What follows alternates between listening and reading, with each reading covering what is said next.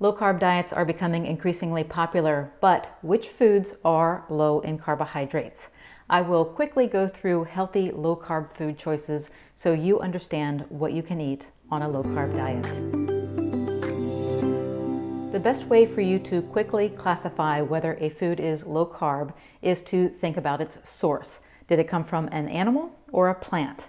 And that's significant because plants are the living organisms that make carbohydrates. If you remember learning about photosynthesis, that is the process that plants use to make carbohydrates from raw materials of sunlight, carbon dioxide, and water. So all plant foods will contain carbs, but that doesn't rule them out of a healthy low-carb diet. You just need to pick the right ones. Most foods that come directly from animals contain only trace amounts of carbs. So let's start our low-carb food list with meats. Meats can come from any source, including beef, poultry, pork, lamb, venison, and bison. And the very versatile egg is a great addition to a low-carb diet and works great as a snack, meal, or a recipe ingredient. There are also products that come from meats that can count as low-carb foods like bacon, pork rinds, beef jerky, and lunch meats. But as with any food, processing lowers the nutrient quality of the food. So you will be happiest with the overall quality of your diet if you limit processed meats and choose them wisely to avoid unhealthy ingredients as well as hidden sugars, which will increase the carb count. Now, I am going to discuss more than 100 low-carb foods in this video. So if you would like the full list, you can download the list on my website, and I will leave some links here for where you can do that. Okay, let's continue. All varieties of fish and seafood, from wild-caught salmon and haddock to shrimp and scallops, can be enjoyed as part of a low-carb diet. Now, dairy products are the category of animal-based foods that you will want to pay attention to when counting carbs.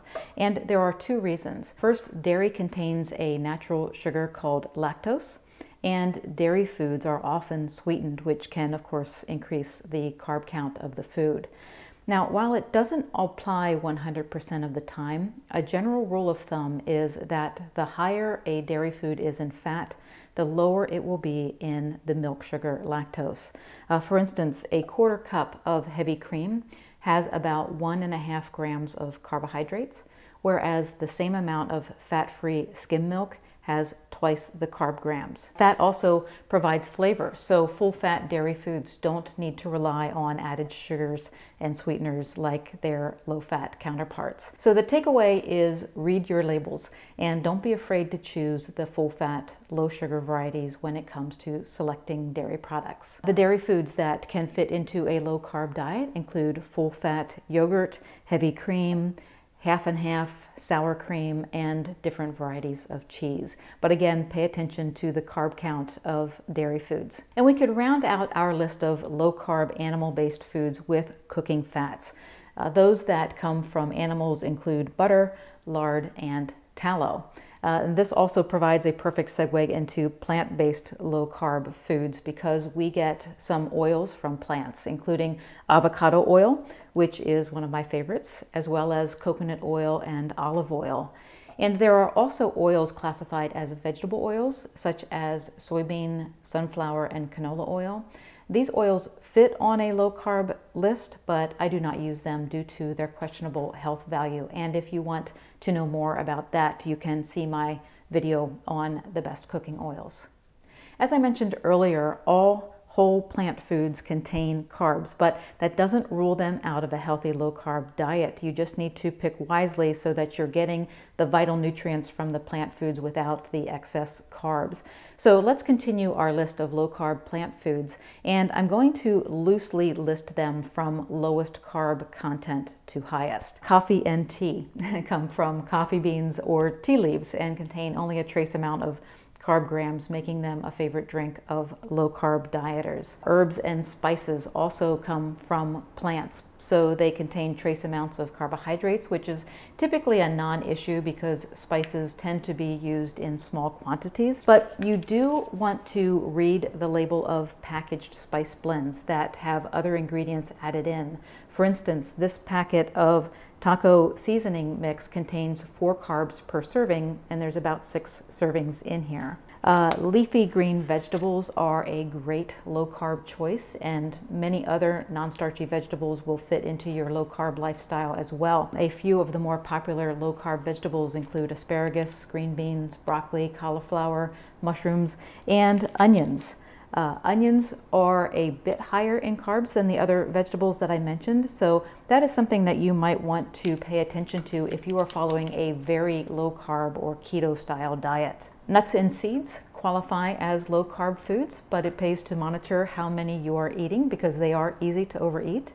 The carb content will also vary with nuts, with pecans, walnuts, and macadamia nuts being lower in carbs than pistachios and cashews. Low-carb seeds are a great way to add crunch to a salad and can be blended into recipes to enhance their health value. I prefer to eat nuts and seeds raw to avoid the unhealthy oils that are typically used for roasting. Some favorites are chia, hemp, sunflower, and pumpkin seeds. With the popularity of low-carb diets, we are seeing a rise in popularity of butter derived from nuts and seeds. These natural kinds of butter have a place on our list, but they are even easier to overeat than nuts and seeds themselves.